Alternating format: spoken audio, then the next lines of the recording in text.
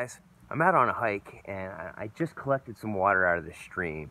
I used a cotton cloth to pre-strain it, but now I need to boil it and everything is wet. So what I've got is some cattail, some yellow birch bark, it's a little damp, and then I've got some jute twine, just a cheap twine you get for a couple bucks at pretty much any hardware store, and I dipped it in wax. I cut it up into little pieces, pulled the strands apart, and I'm going to use that as an accelerant to get my tinder going. I'm not even messing around with a ferro rod today. I've got a lighter.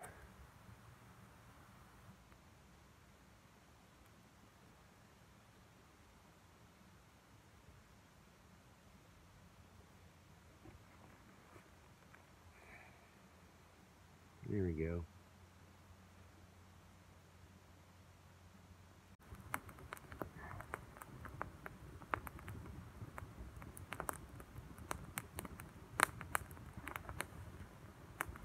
I had a 24-ounce steel canteen with me today. It's not a ton of water. I usually have at least 32.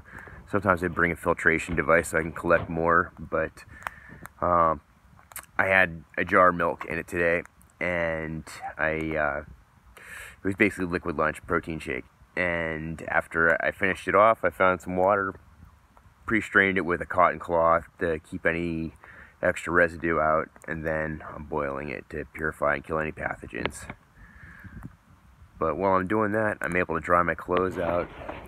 Fire's a beautiful thing out on the trail.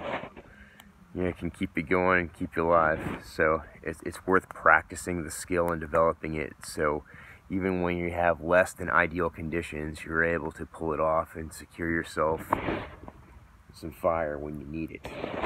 So yeah. You guys have a good one. Cheers.